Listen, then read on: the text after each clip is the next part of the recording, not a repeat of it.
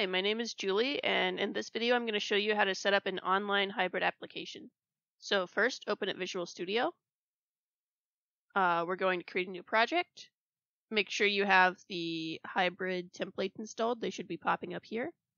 And we're going to go ahead and create a hybrid client application. I'll just stick with the default name. Go hybrid app 1, create. All right, so we've created this, and then we need to right-click on the solution, add new project, and we're going to go ahead and choose the online template. So this here is the online template. If you were doing an offline application, it would be this one here. So choose the online template, click next. We'll just go with the default name, default location, click create.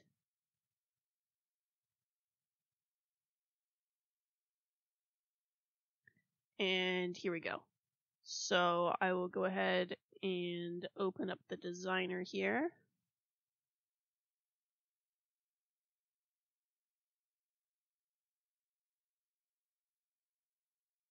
There we go. I will go ahead and add a button. So we'll open the toolbox.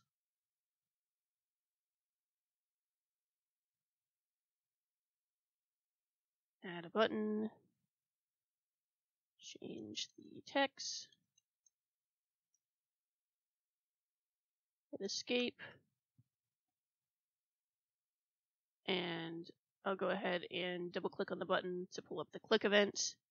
Here, we're just gonna go ahead and do a native display prompt. So var result equals device dot ups dot display prompt. And you can see here there's a bunch of things in the display prompt function. I'm just going to do the title and message. So the title will be name, and then the message will be enter your name. And then after they enter their name, we'll show an alert box. So we'll do alert box to show, and then we'll make it a little fancier than just showing their name. So we'll say welcome. We'll put the name in brackets and put a $sign here. So we've got string interpolation going on. So welcome, we'll say their name, and then we'll put a little exclamation point. And then the other thing I'm going to do is I'm going to check and make sure the device is valid before running this.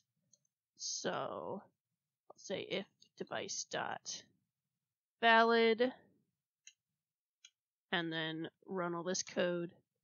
So this will check that it's actually running in the hybrid environment. And so if it's not running in the hybrid environment, we'll just go ahead and show a message box that just says running from web browser.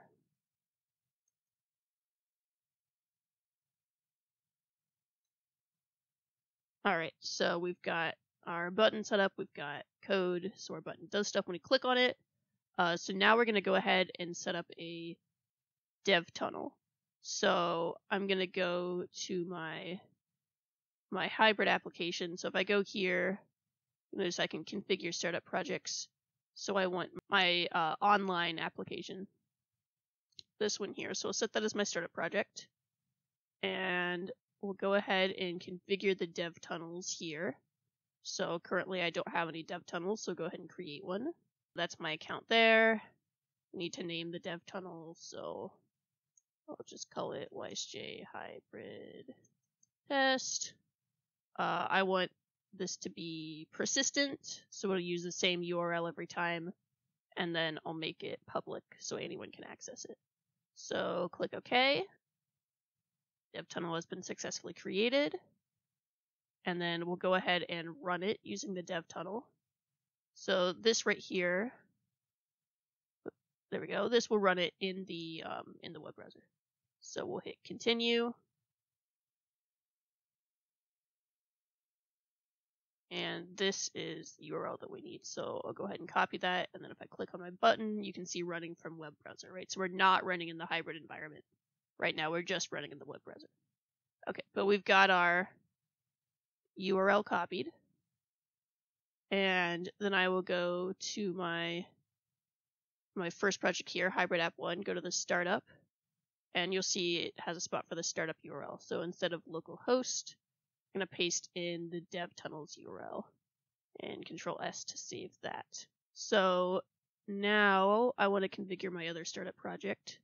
So we'll choose Hybrid App 1, click OK, and then just double check. In this case, I'm using a Windows computer, so I'm just going to run this on my Windows machine.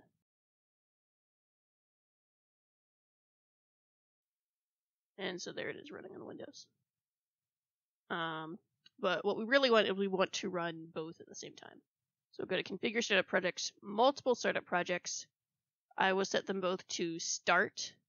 I don't want Start without debugging because that wouldn't have the debugger. So like if you tried to set breakpoints, it wouldn't work. So we just want Start. So click OK. And then I will run this.